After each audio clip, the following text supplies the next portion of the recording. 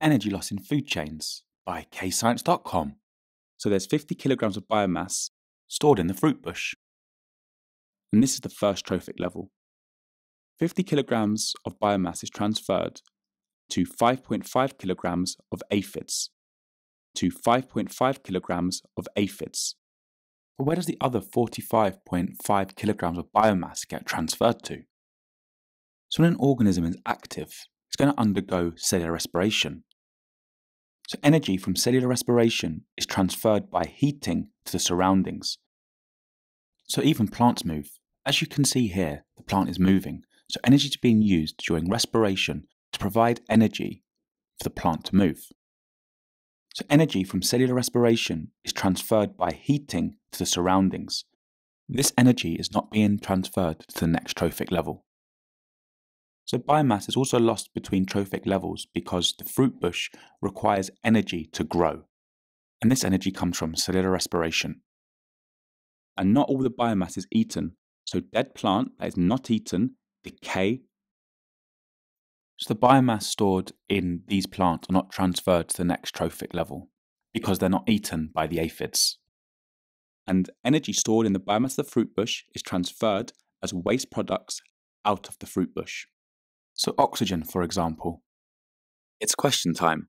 Attempt these questions to check your understanding.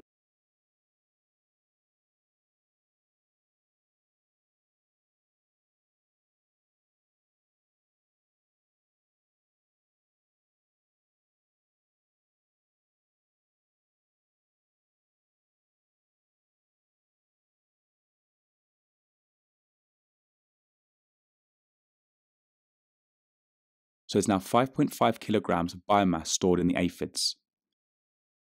So the aphids then eat the fruit bush and consume the biomass from the fruit bush. But only 0.5 kilograms is transferred to the next trophic level, which is ladybirds. So where does the remaining energy get transferred to?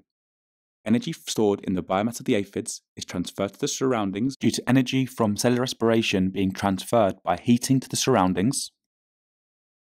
So aphids are going to excrete waste. Aphids actually produce something called honeydew, which other insects like to eat. And this here is a picture of an aphid excreting honeydew, its waste product. In other organisms, the waste could be urea and feces. When organisms move, they require energy to move. So the energy from the biomass is transferred to the kinetic stores of the animal for movement and also to the surroundings by heating. And not all the aphids are going to be eaten by the organisms in the next trophic level. So they die and they are not eaten. So the energy is not transferred to the next trophic level. And energy will be transferred and used for metabolism within the aphids. So building and breaking down other molecules. And energy is required for the growth and repair of cells in the aphid. It's question time. Attempt these questions to check your understanding.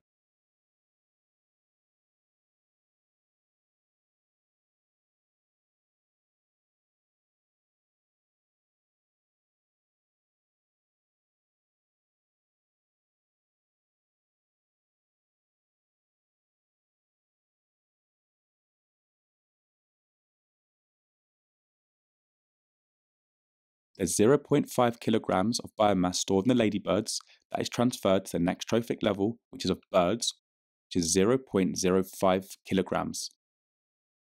So not all the energy stored in the biomass of the ladybirds is transferred to the biomass stored in the birds. This is because some ladybirds are going to die without being eaten by the birds. Ladybirds move, so that means they're going to undergo cellular respiration, which will transfer energy from their biomass to the surroundings via heating. Ladybirds undergo metabolic processes, so energy is going to be used for that instead of being transferred to the next trophic level. So energy is going to be transferred to the surroundings via waste products. In humans and horses, for example, this could be urea and feces. And due to the ladybirds moving, they're going to use energy from their biomass to move. It's question time. Attempt these questions to check your understanding.